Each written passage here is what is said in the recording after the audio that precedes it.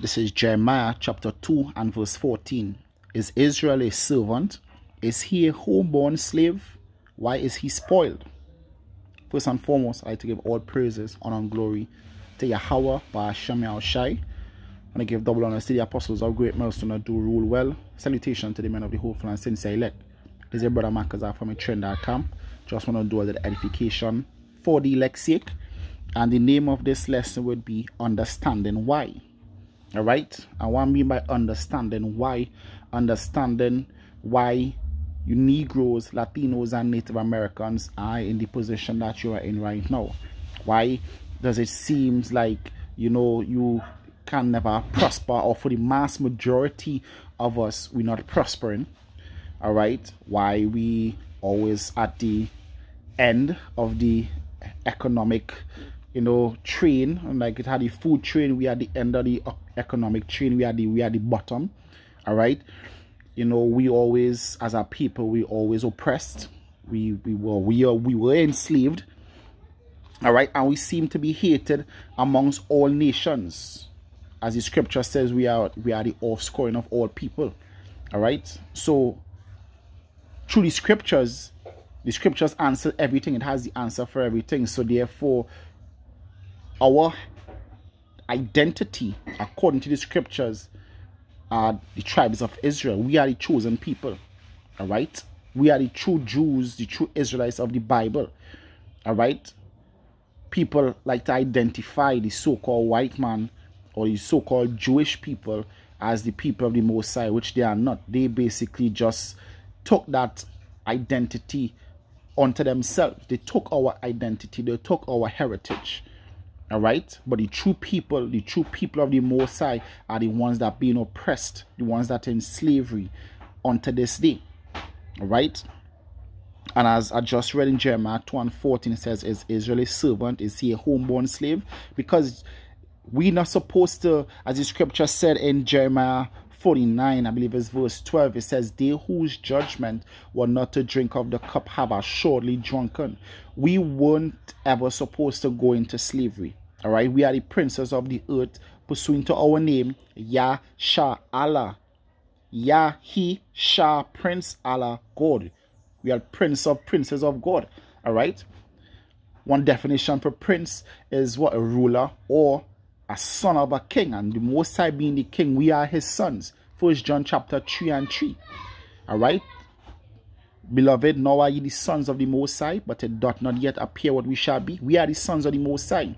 So as sons of the Most High, why are we to be the least of all people? The reason we in this position right now is because we sinned against the Lord. And that is basically how it goes. We sinned against the Lord Yahweh Shemel Shai. Therefore, we were cast down as a people. This is Baruch chapter 4 and verse 6. It says, "You were sold to the nations, not for your destruction, but because you moved Yahweh to wrath, you were delivered unto the enemies." As the scripture says, Israel. See if I could find that real quick. This is Hosea, I believe it's Hosea 8 and 3. Alright, Hosea 8 verse 3. It says, "Israel had cast off the thing that is good, the enemy shall pursue him." So because, pursuing to Baruch 4, because we forsook the commandments of Yahweh Shemel Shai, Deuteronomy chapter 33, I believe it's verse 15, it says, "Jeshurun waxed fat and kicked." And also in Job it says, "We are lords, will come no more unto thee." We rebel against the Lord Yahweh Shemel Shai. Therefore, he took away that hedge. He took away that blessing that he gave us, and allowed the enemy to come in and basically to take us down. All right. David said, "Deliver me from the wicked, which is thy sword." All right. Isaiah chapter 10 verse 5. It says, "O Assyrian, the rod of my anger and the staff in their hand is mine indignation."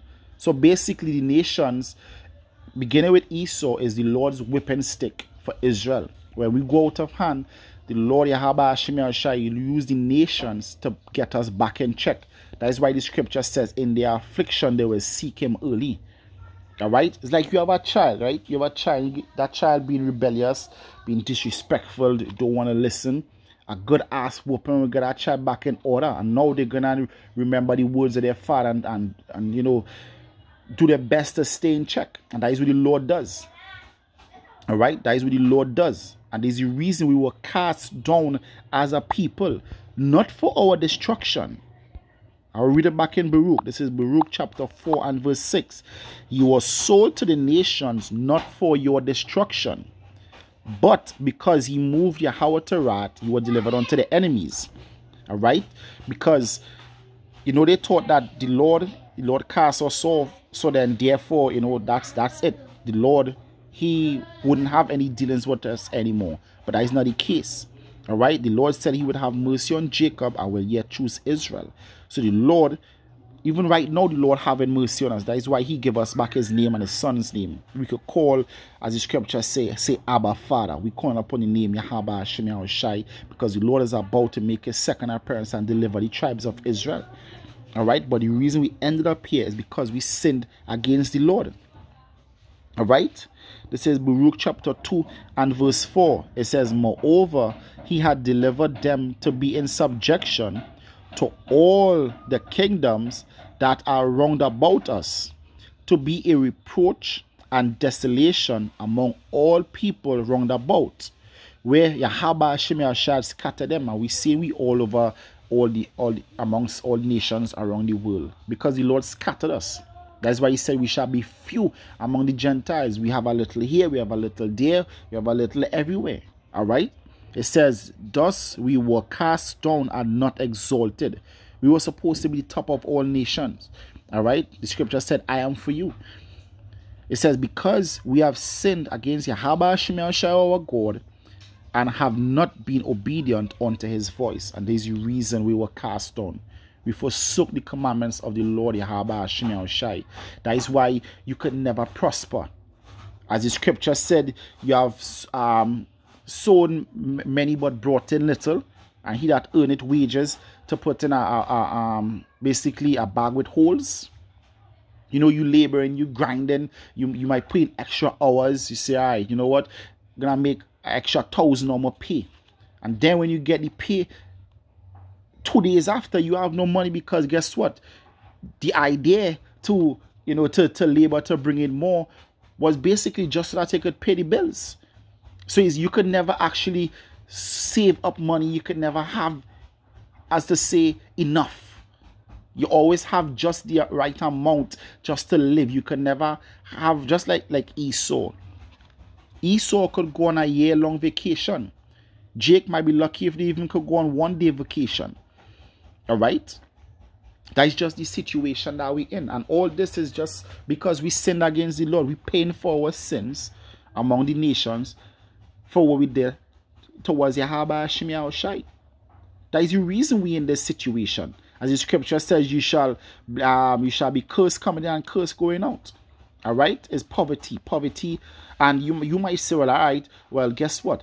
A lot of the things that, you know, we're going through is, you know, the nations oppressing us. Yes, the Lord used the nations to oppress us. That is why he said he would command the curses. He commanded the curses. He gave the nations the ability to oppress you so that you will be under the curses because you sinned. You think the curses is something mystical and magical and like, wow, it's like fairy dust. No, the Lord using these nations, they are his servants too. The Lord called Cyrus his servant. They are his servants too. The Lord using them to bring about the punishment. All right?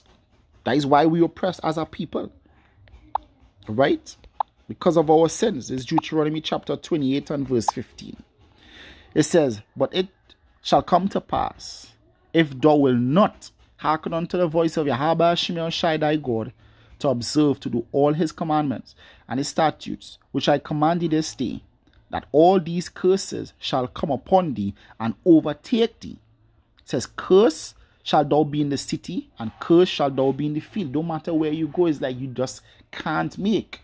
That is why I see some men will actually run out on their families because, you know, they fighting too much to take care of the children, and they can't see about themselves. Some women do the same thing.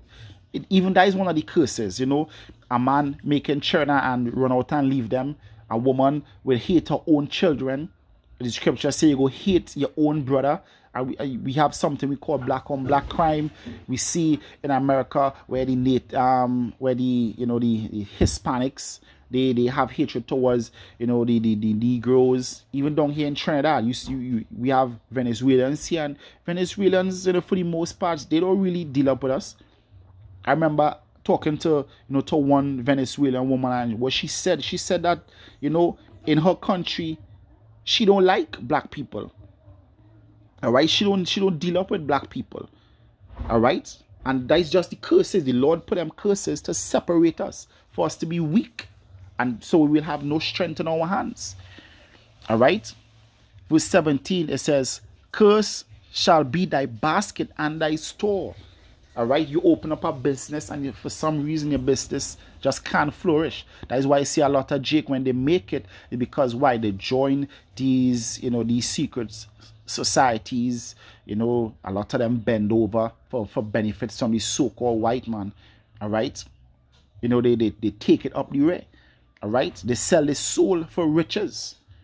All right, that is what you have to do in Esau's kingdom. Just to so somewhat say that you have wealth. You see a lot of men wearing dresses because why? They're selling out. All right, this is, as the scripture said in Micah 2:10, it says, "Arise ye and depart, for this is not your rest." This is not the place the Lord sent you to live good. A lot of people have this saying, when world give you lemons, make lemonade. The Lord never sent us here to make lemonade. He sent us here to suck on those lemons and to think upon that bitterness. To think upon that bitterness so that we know, hey, I don't want those lemons again. All right. This verse 43. It says, "The stranger that is within thee shall get up above thee very high, and thou shalt come down very low." And we're seeing that. Who is the lowest among all the nations? Us. Imagine, these rat-eating bastards, they could leave from way over in the east and come over on this side and live way better than you. All right? Live more comfortable than you. Because why? Because the nations, all right, they have that treaty with each other where they will actually help each other to build up. All right? But not Jake. We don't have that. All right, so you could see the so-called Chinese, the so-called Japanese, they will come from poverty and come. Even the Syrians, they leave from over there, they come over here and they make it good. They be living good because they know under the curses. They don't have nobody there to oppress them. All right. Now you might say, all right, so what about in the east where the so-called white man he bombing Iraq and trying to go in Iran? Well, guess what? That is to fulfill prophecy. That also has its part. That is to fulfill prophecy. All right, where that will actually usher in World War III. All right. Then the scripture said, "Rejoice not thou whole Palestina, because the rod of him that smote thee is broken." That is to fulfill prophecy. All right, but for the most part, those nations they're not under trouble like us. They're not oppressed like us. All right, verse 44, Deuteronomy 28 and 44. It says, "He shall lend thee, and thou shalt not lend to him." They own the banks. It says, "He shall be the head, and thou shalt be the tail," which we see in. It says, "Moreover, all these curses shall come upon thee, and shall pursue thee, and overtake thee, till thou be destroyed, because thou hearkenest not unto the voice of Yahweh Hashem Yahushua thy God, to keep his commandments and his statutes which he command thee." It says, "And they shall be upon thee for a sign and a wonder, and upon thy seed forever." A sign and a wonder to identify who the chosen people are. Now we see these people living in the land of Israel. They're not being oppressed. They're living good. For the most part, they're the ones running the world. All right, they're running the media. They own, basically. I remember years ago it was said that they owned about 83% of the whole world. The earth is given into the hand of the wicked. So how could they be the people of the Lord when they're not oppressed? All right, the curses don't fall upon them. All right, it says, verse 47, it says, "Because thou servest not Yahweh Hashem Yahushua thy God with joyfulness and with gladness of heart, for the abundance of all things. It says, therefore, thou shalt serve thy enemies, which Yahweh Hashem Yahushai shall send against thee in hunger. We go to them for food. All right, they import the food and they sell it to us. Our own bread is sold unto us. All right, it says, and in thirst and in nakedness, everything we get them from us. A lot of these members say, all right, well, I plant my own crops. But guess what? To plant the crop to begin with, to have a field, where you get it from. All right. It says, and in want of all things. It says, and he shall put a yoke of iron upon thy neck till he destroy thee. Now, he did put that yoke of iron upon our necks in slavery, but now it's mentally. All right? Because we in need of him and have want of all things, that is actually a yoke. Because by this means, he could usher in Revelation chapter 13 and 16, where you won't be able to buy or sell except you follow along with his system. You worship that image of the beast. All right? So he still had a yoke upon a lot of our people's necks. All right? But the Lord, pursuant to Isaiah chapter 4, no, Jeremiah chapter 30 verse 8, he said he would take the yoke off of our necks. The Lord Yahweh Hashem Yahushai coming to do that. So then therefore we wouldn't be dependent on our enemies anymore. All right? This is verse 68. It says, and Yahweh Hashem Yahushai shall bring thee into Egypt again with ships. By the way whereof I spake unto thee, thou shalt see it no more again. And there shall ye be sold unto your enemies for bondmen and bondwomen, and no man shall buy you. Nobody ain't gonna be able to save you from the slavery that we entered into. All right? And that only happened unto us, the Negroes, the Latinos, and the Native Americans. We are the people of the Bible. And the reason that we ended up in these low conditions is because we sinned against Yahweh Hashem Yahushai. That's why the scripture said, you only have I known, therefore I will punish you for your iniquities. He gave his laws unto Jacob, his statutes and his judgments unto Israel. He had not dealt so with any other nation, and as for his judgments, they have not known them. Praise ye Yahweh Hashem Yahushai. So because he gave his words and his judgments and his statutes unto us, is only us could sin. He says sin is a transgression of the law. So because we had the laws and we sinned, therefore we are the ones that punish. The servant that know gonna receive more stripes than the servant that didn't know. Then the scripture say that. This is the reason why we are the least of all people. This is the reason why we are the least of all people. We are the bottom, we are the tail, we are the end, because we sinned against the Lord. Now in church they tell you that the law is done away with. If the law is done away with, why are we still in captivity? All right? Why are we still in captivity? This is Lamentation 1 and verse 17. It says, Zion spread forth her hands, and there is none to comfort her. That is why we people always, protesting. We want better. Better ain't gonna come. No man shall buy thee. It says, Yahweh Hashem Yahushai had commanded concerning Jacob that his adversaries should be round about him. Jerusalem is as a menstruous woman among them. And a menstruous woman in the ancient days, they would have been put aside for uncleanness. So you wouldn't deal with them because they're unclean. And that is how the nation's looking at us. These niggas, I hate these niggas. Don't ever marry a nigger. If you marry a nigger, I take you off my will. They have that hatred and that disdain for us. All right? They say all that city shall wag the head. All right? Because why? Because the Lord put them curses upon us. Now, if you ask these nations, why they hate us? Oh, we black, we head nappy. So, all right, so we black and we head nappy. That is why you hate us? Nah. They don't understand the spiritual side of it. The spiritual side is the Lord Yahweh Hashem Yahushai put them curses on us. And they're just trying to understand why they hate us. So they're looking for reasons to hate us. Which really and truly, majority of their hate stems off of envy, because they want to be us. They know who we are. They want to be us. All right? Or women look better than them.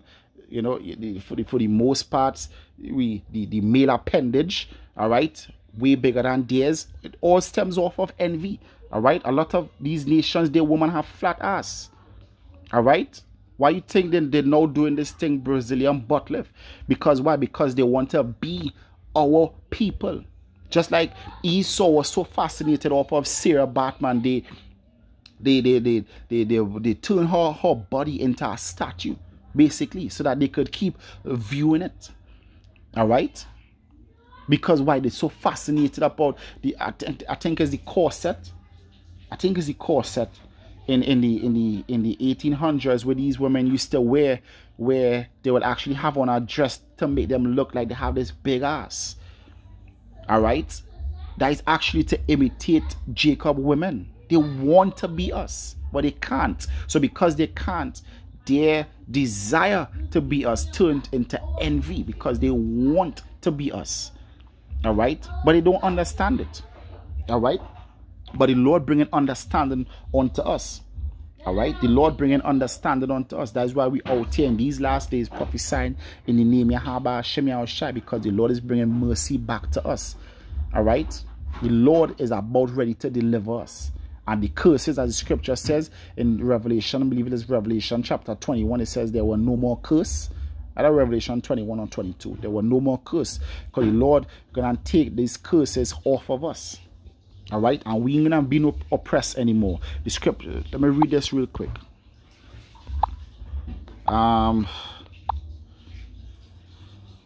This is Nahum 1 verse 9. It says, what do you imagine against Yahweh Hashem Yahushai? Because these nations think they're going to rule forever. They're gonna keep us in slavery forever. So why did the heathen rage and the nations imagine a vain thing? It says, he will make an utter end. He's going to make an utter end of you. It says, affliction shall not rise up the second time. We're not going to go into slavery a second time. This is our last slavery. All right. The Lord going to wipe away all tears from our eyes, and pursuing to Isaiah 35 and 10, He's going to give us everlasting joy. We're going to have all eternity to enjoy the whole kingdom, which is made for us. All right. The whole kingdom going to be made for us. All right. This is Isaiah chapter 45 and not 45. Isaiah 42 and verse 24. It says, who gave Jacob for a spoil and Israel to the robbers? Did not Yahweh Hashem Yahushai, he against whom we have sinned? For they would not walk in his ways, neither were they obedient unto his law. You think you came against us and conquered us because you were strong? Nah, the Lord gave us into your hands. Therefore he had poured upon him the fury of his anger and the strength of battle, and it had set him on fire round about. Yet he knew not. Yet he knew not. So our people in this position right now, and they don't know why they were oppressed. It is the reason why we're doing these lessons, to tell you why it happened, to give you understanding why you are oppressed, because why the Lord is afflicting you. As I said, yet he knew not. As the scripture said in 2nd Ezra, that we will receive punishment and not know whereof.